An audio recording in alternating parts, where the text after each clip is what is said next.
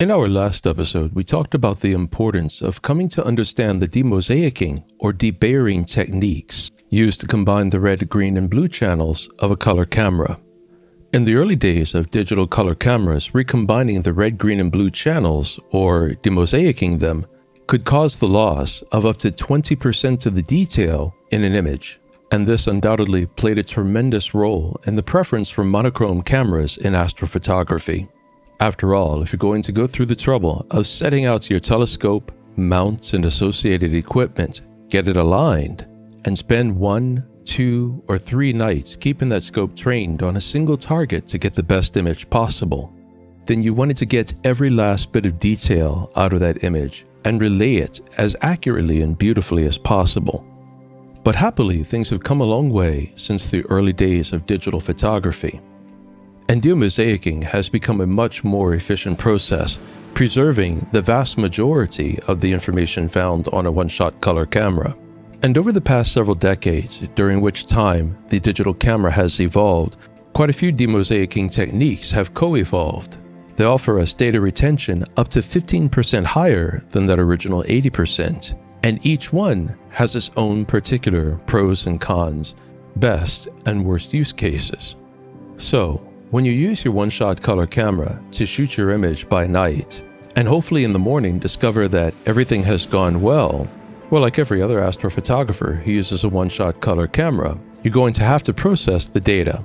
Probably the two most popular programs at present for doing that are Serial, which is free, and PixInsight, which is paid. Serial's preferred method of processing color camera information is the RCD method of demosaicing. RCD stands for Ratio Corrected Demosaicing, and Serial describes it as a demosaicing strategy that tends to smooth the color correction errors that are common in many other interpolation methods. Serial also states that it does an excellent job for stars and therefore is the default demosaicing method found in Serial. Today, we're going to process the same data of NGC 5457, the Pinwheel Galaxy, which I shot last month when the supernova in the outer arm was showing, and compare this demosaicing method with PixInsight's default method, the VNG method, which stands for Variable Number of Gradients. This is not my best image. It represents only 3 hours on the Galaxy. I had intended to shoot it all night, but the weather had other plans. Still, we're going to make do with what we have and use it because a full spectrum target like a galaxy filled with stars and gases and surrounded with more local stars from our own galaxy is an excellent opportunity to study the pros and cons and strengths and weaknesses of various demosaicing methods. The image that you are presently seeing above has been demosaiced with the RCD algorithm. Not only does it provide good star shapes, as Serial says in the description of this algorithm, but the RCD method shows good, evenly dark space. Right off the bat, I can tell that it does very well at portraying dim regions within an image as well. Let's see how PixInsight performs on the same data using its preferred VNG method of demosaicing. By the way, Serial also offers the VNG method of demosaicing, though I haven't tried it in Serial, and Serial may handle it a little differently from PixInsight. As PixInsight offers VNG, and PixInsight is paid professional software for processing astrophotography images, I assumed that PixInsight would probably handle the application of the VNG algorithm a bit better. PixInsight has finished demosaicing the data, and in the finished image, we can see a number of differences right off. For one, the detail in the image, especially in the galaxy, is sharper. The stars and gaseous nebulae are portrayed with better pinpoint accuracy. There are, however, some downsides to the VNG method of demosaicing. If you look at the far outer arm on the right, it's just barely visible, the slightest little wisp of light. You can see that there is almost no detail there at all, just the faintest hints of its actual existence. And if you look in the darkness of the space all around the galaxy, you can see that there is a lot more color noise. So the VNG algorithm gives us more detail, though the original image after demosaicing is dimmer and does not portray faint objects before processing. When we compare the RCD and the VNG methods side by side, the RCD method brings out a bit more contrast than the VNG method, at least in the initial demosaiced image that has not yet undergone processing, and that faint outermost arm on the right of the pinwheel. It's still dim, but you can clearly see it in the RCD method on the left, whereas In the image demosaiced through VNG on the right, that faint outer arm is almost completely invisible. And if you study the center of the pinwheel galaxy in both images, you can see in the RCD method on the left that the contrast causes the depth between the arms, especially the arms at the center of the galaxy, to really stand out. But there is less difference of subtle shading, meaning the detail, or rather, the fine detail is lost, whereas the detail is dimmer in the VNG demosaicing method, but the fine detail is better preserved. Alright. Now I'm going to go ahead and process each image. I'd like to tell you that I'm going to do them the exact same way, but the truth is that would not be fair. I'm going to use the same processes on each image, but I'll use each of those processes differently, aiming to bring out the best possible detail from the original raw images. We're going to start with a version of the pinwheel galaxy processed through RCD demosaicing. This will involve the usual color calibration and green removal, a histogram stretch, curve adjustment, application of the blur and noise exterminators, and final curve adjustment focusing on luminance and saturation.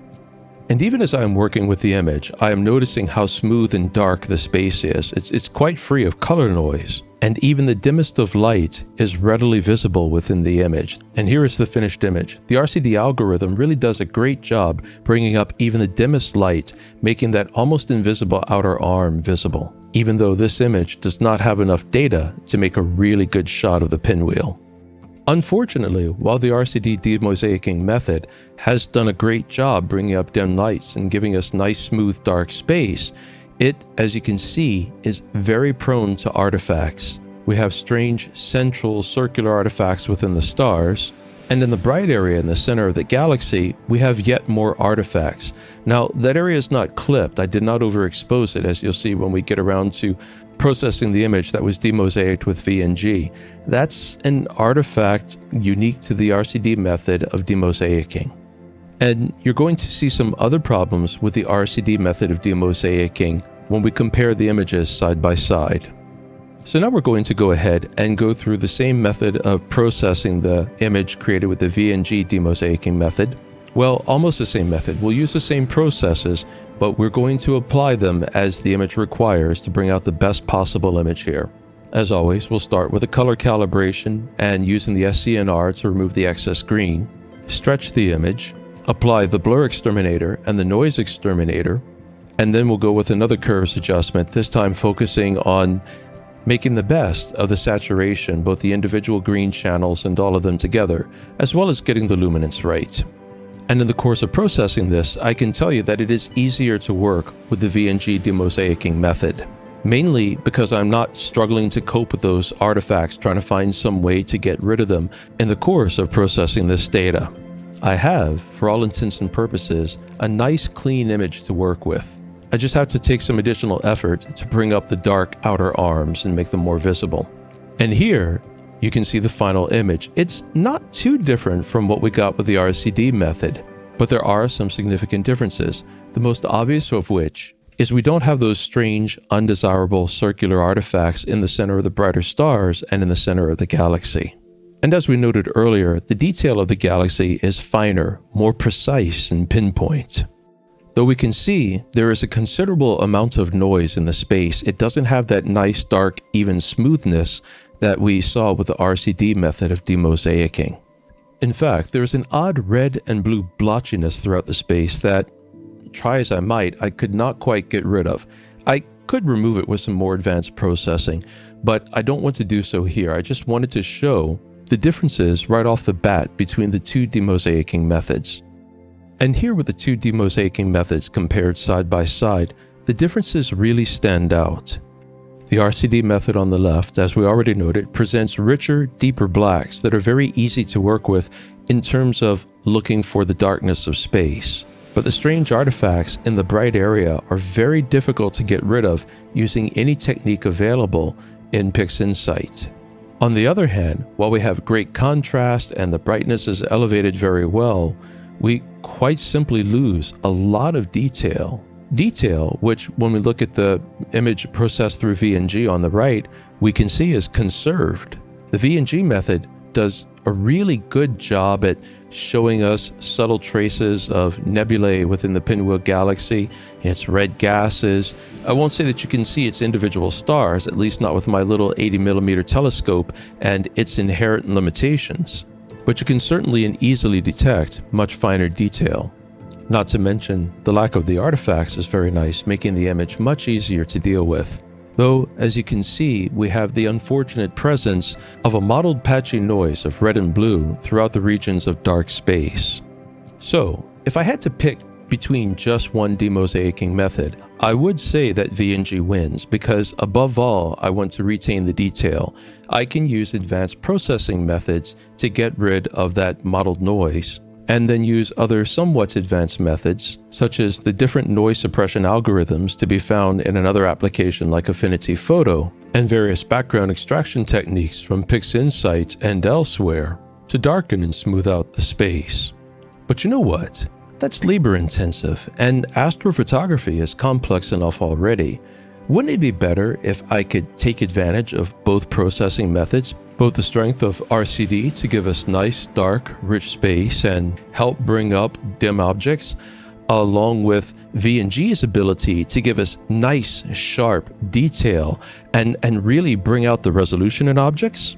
Well, you can, and I'm going to show you how. Though you're going to need an application that works in layers like Affinity Photo to do it with. You could probably also do this in Photoshop. I'm not sure because I don't use Photoshop. But typically anything Photoshop does, Affinity Photo does, and vice versa. It's just Affinity Photo costs a tiny, tiny fraction of what Photoshop does. So what I've done here is I have opened a new image in Affinity Photo, and I've placed the VNG demosaiced version of the Pinwheel Galaxy as the base layer. And then I dragged the RCD version of the Pinwheel Galaxy over it. With the two images perfectly aligned over one another, I've gone to the Composite Options drop-down menu on the right center, and now I'm just going to look through Affinity Photo's many compositing options to find the best way to overlay the RCD image on top of the VNG image. One of the things I love about Affinity Photo is how easy it is to composite two images together, and Affinity Photo offers a plethora, a real multitude of ways to go about compositing. Some of them can give bizarre and entirely unexpected results.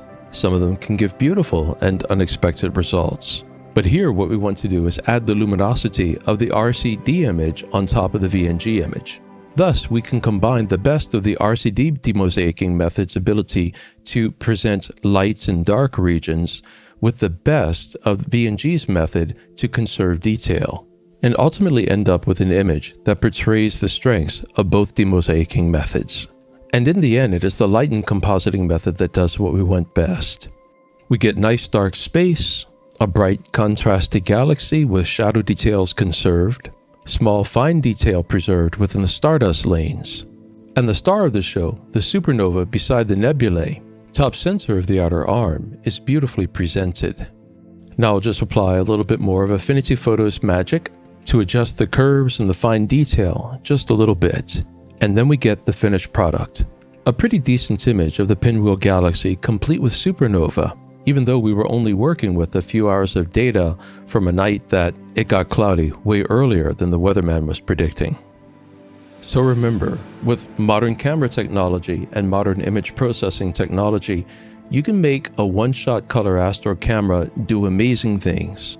And one way to bring out the very best of your camera's capabilities is to learn the advantages and disadvantages of each demosaicing or debayering method, so that you can know when to apply and draw on which. Though if you want to keep things simple, by and large, go with the VNG method.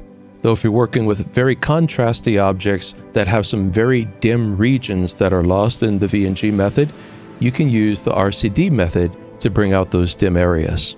As a rule, VNG will always give you more detail, and the RCD method will always give you a better portrayal of space and a brighter portrayal of any light, any low light within an image.